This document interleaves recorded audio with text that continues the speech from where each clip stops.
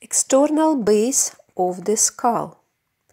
It extends anteriorly from the incisors and posteriorly till the linea nucha superior. It can be subdivided into three divisions: anterior, middle, and posterior.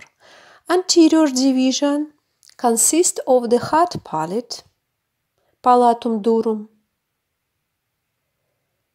and alveolar arch of the upper jaw, arcus alveolaris maxilla.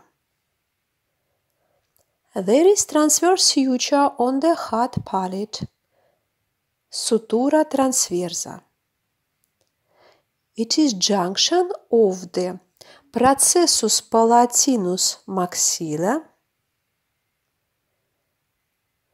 and lamina horizontalis ossis palatine.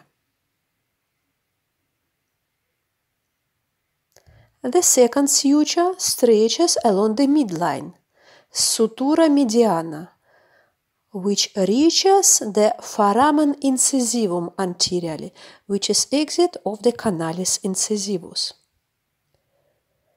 Look at the posterior division. This is foramen palatinus major. It is exit of the canalis palatinus major. Just around are one or more lesser palatine foramens. Middle division extends from the posterior edge of the hard palate to the anterior edge of the foramen magnum.